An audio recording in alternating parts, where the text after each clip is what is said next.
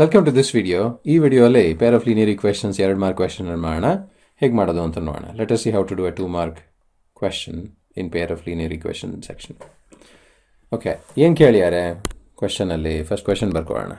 2x plus 3y equals 11 and 2x minus 4y equals minus 24. Okay, so ಇದನ್ನ 1 ಅಂತ ಬರ್ಕೊಳ್ಳೋಣ, ಇದನ್ನ 2. So equation number 1, equation number 2. ಹೇಗೆ solve ಮಾಡೋದು? ಈ ಥರ ಪ್ರಾಬ್ಲಮನ್ನು ಸಾಲ್ವ್ ಮಾಡೋದು ಒಂದು ಸಬ್ಸ್ಟಿಟ್ಯೂಷನ್ ಮೆಥಡ್ ಅಥವಾ ಎಲಿಮಿನೇಷನ್ ಮೆಥಡ್ ಅಥವಾ ಕ್ರಾಸ್ ಮಲ್ಟಿಪ್ಲಿಕೇಶನ್ ಮೆಥಡ್, ಇದರಲ್ಲಿ ಎಲಿಮಿನೇಷನ್ ಮೆಥಡನ್ನು ಯೂಸ್ ಮಾಡ್ಬೋದು ಈಸಿಯಾಗಿ. ಹೇಗೆ ಅಂದರೆ ಇಲ್ಲಿ ನೋಡಿ, 2x ಕಾಮನ್ ಇದೆ. ಸೊ ಸುಮ್ಮನೆ ಒಂದನ್ನು ಇನ್ನೊಂದು ಸಬ್ಟ್ರಾಕ್ಟ್ ಮಾಡಿದ್ರೆ ನಿಮಗೆ 2x ಹೊರಟೋಗುತ್ತೆ. ಸೊ ಹೇಗೆ ಮಾಡೋದು ನೋಡೋಣ. 1 minus 2 gives, so if you subtract equation number 2 from 1, ಏನು ಸಿಗುತ್ತೆ?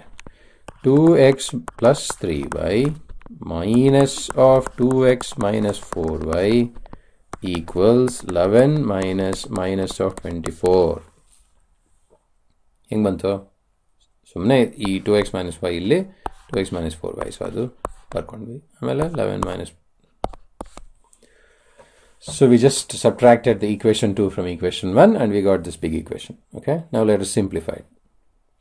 So if you simplify, what will happen?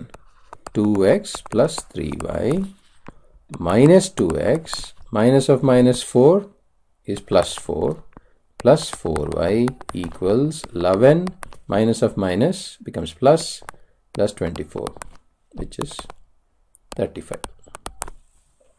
Okay, illi 2x we can cancel, and 4y plus 3y equals 7y, which means 7y equals 35, which means y equals 5. Okay, so ಈ ಥರ y calculate ಮಾಡಿದ್ವಿ. So y ಒಂದ್ಸಲಿ calculate ಮಾಡಿದ್ಮೇಲೆ x ಹೇಗೆ calculate ಮಾಡೋದು? How do we calculate x? Okay, ಅದು ನೋಡೋಣ ಹೆಂಗೆ ಅಂತ. ಸೊ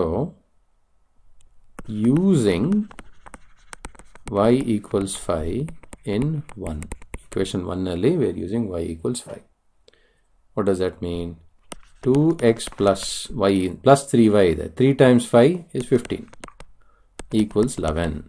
ಅಥವಾ x equals 11 minus 15 divided by 2, ಅಥವಾ minus 4 divided by 2, ಅಥವಾ minus 2. So x equals minus 2.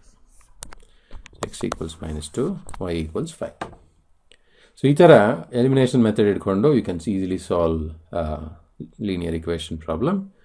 2 mark problem ಇದು, SSLC ಕೇಳಿದ್ರು. ಮುಂದಿನ ವಿಡಿಯೋಲಿ ಬೇರೆ ಪ್ರಾಬ್ಲಮ್ ಸಾಲ್ವ್ ಮಾಡೋಣ. Let us solve another problem in the future video.